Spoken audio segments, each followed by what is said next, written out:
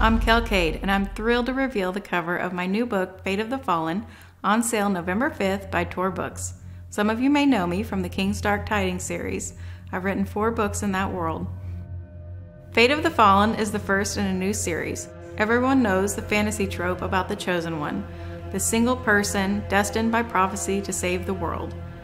In Fate of the Fallen, I explored what happens when the Chosen One fails.